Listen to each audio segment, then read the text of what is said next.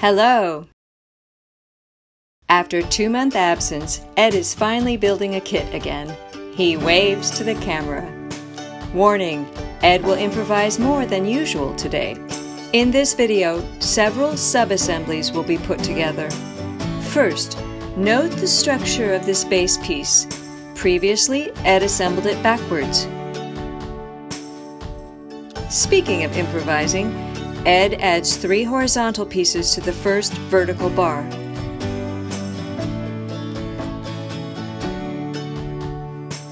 Then he adds one of the gear assemblies and carefully inserts the vertical structure into the base. The second vertical piece is attached on the other side, connecting to all of the horizontal pieces.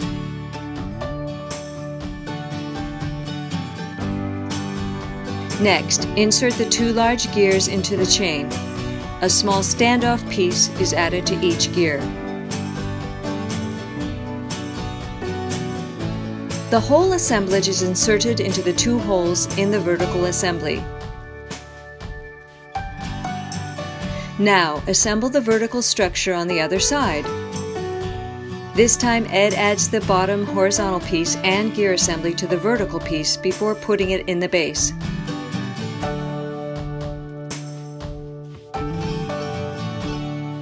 Next, add 2 more standoff pieces to the other side of the large gears.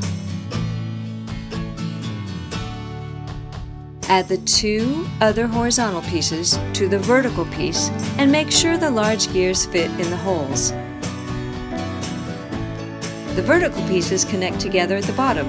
Push them together to get a tight fit. Add the last vertical piece and push all of the horizontal pieces into place. This is where waxing the pieces is really helpful. Test that all of the gear assemblies turn, the 2 on the sides and the big one in the middle. Note that the bottom large gear is off-center. Next, test fit several pieces on the end of the assembly. First, a large rounded square. Sand and wax just enough to get the pieces on easily, but snugly. Then a small circle.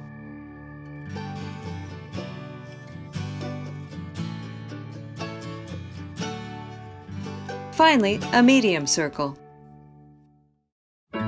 Using the medium circle, assemble a base piece for the large gear assembly.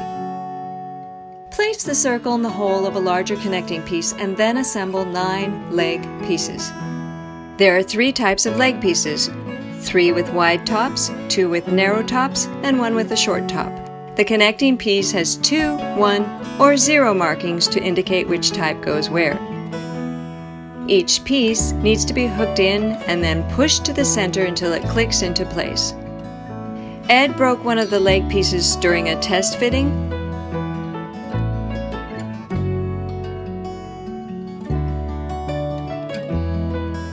He glues it together and inserts it in place.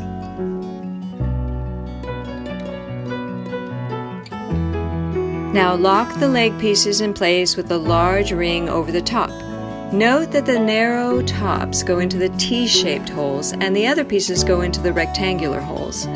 Make sure to have the side with markings on top. The U-shaped mark goes over the leg with a short top. Ed had trouble with some of the pieces falling out. Just reinsert them and keep going. You can't seat all of the pieces in one shot. You have to go round and round, pushing them in gradually until there is no gap between each leg and the top. Make sure the circle in the middle turns freely after the legs have been added. Now, to add the base piece to the large assembly. After the base is on, add the small circular piece. Now it's time to put this whole assembly into the main base that we made a while ago. Keep checking both sides of the base and move the rubber bands out of the way. Once the posts are in, add the rounded rectangular piece. Next, insert a small wedge piece into the base. Finally, add 4 brace pieces into the vertical structures. However, Ed couldn't fit them in properly. He placed them in temporary positions for now. More on this later.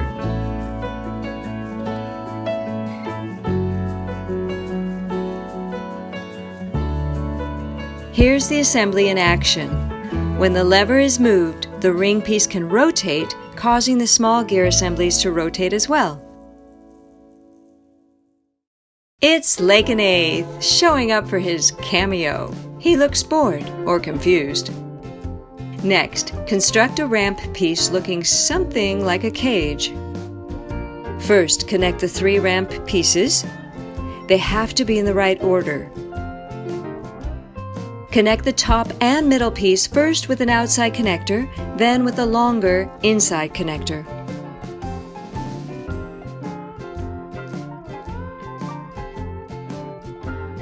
Then connect the middle and bottom piece with the same 2 connectors.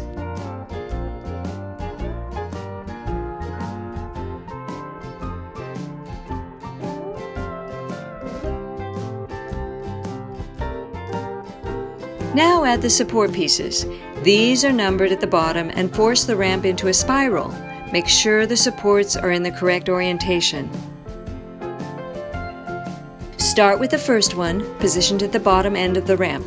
Be careful not to stretch the ramp further than necessary.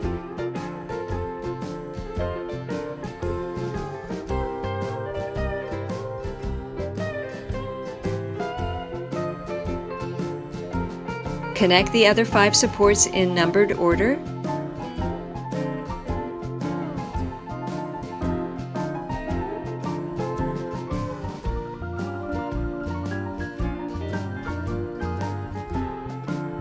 Lakenaith is back. Say hi to the audience. Ed accidentally flips one of the supports. He'll figure it out.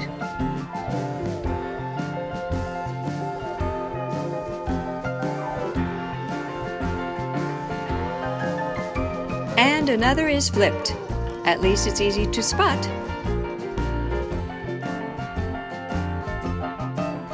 The last one.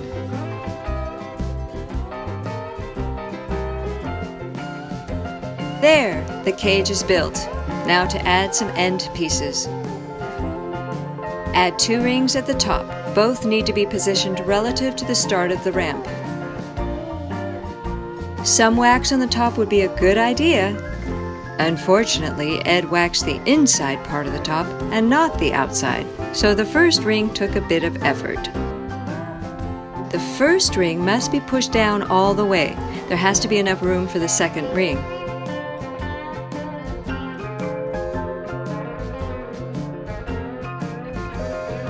Now Ed adds some wax.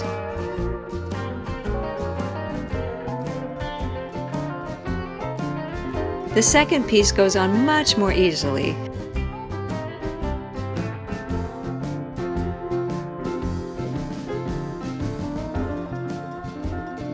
The bottom ring has to be oriented relative to the end of the ramp. Keep pressing until the ring is flush with the cage.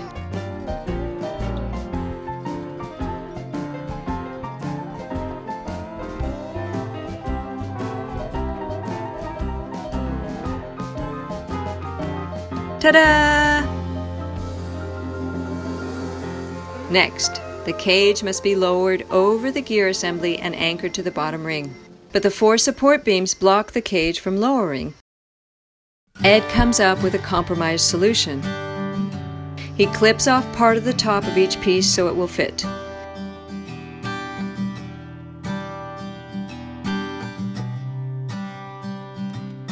Then he glues each piece in place.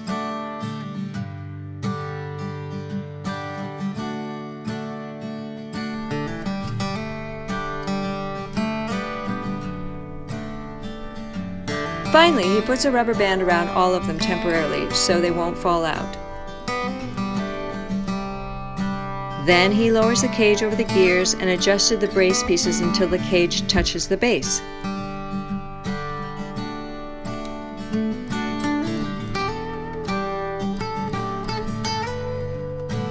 connect the cage and the bottom ring together. Ed's been doing this for over a year and he still forgets where the camera is. Adjust the position of the brace pieces, making sure that the cage rotates easily. Then cut and remove the rubber band. After the glue dries, the brace pieces shouldn't move. That's about it. We now have a gear assembly that actually rotates the two large gears. Celebrate this achievement by having a great day. Goodbye for now.